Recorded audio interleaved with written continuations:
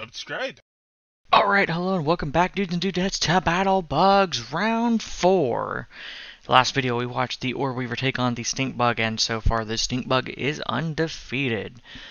So what we're going to go ahead and do, guys, is we are going to head and checking Orb Weaver versus Ladybug, and we'll see how fast the Ladybug can win this. We all know that the Orb Weavers do die to the Ladybugs. However, what we do not know is how much damage can an Orb Weaver do to a Ladybug before it dies. Or can the Orb Weaver flip it up and become the winner? Let us find out. Anyways, if you guys like this video, please hit the like button as well as maybe a subscribe. It really helps out the channel, but let's do this. Alright, they are going to fight. I don't know what he just hit, but okay. Oh, I gotta get him to trigger on that. There we go. Oh, come on, come on, come on. There you go.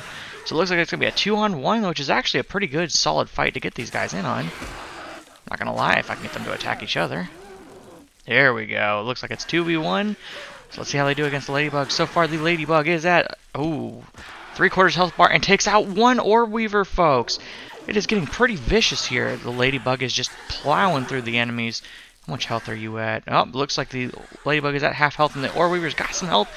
And we got another Orb Weaver joining the fight. Can the Ladybug stand up against 3 opponents all at once? The Ladybug seems to get this Orb Weaver down in health, but how much is the Ladybug at currently? Let us find out. She looks like she might not win this fight. I think they're stuck, which is kind of weird.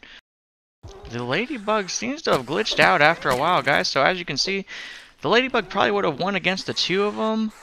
When it comes to the 3rd one, it appears that the Ladybug does not know what to do. Maybe it's stuck on the webbing, possibly? Oh, it's stuck on webs. So, guys, this is what's going to happen. This is going to happen if the thing is, the Orb Weavers are going to nail it with webs, and it is going to cause the Ladybug to get stuck, and it causes the fight to do that. So, if we go by technical knockout, the Ladybug did lose against the 2 to 3 to even 4v1, unfortunately, because once they hit it with that web, it's, you know, the Orb Weavers do still have free movement, so they do win.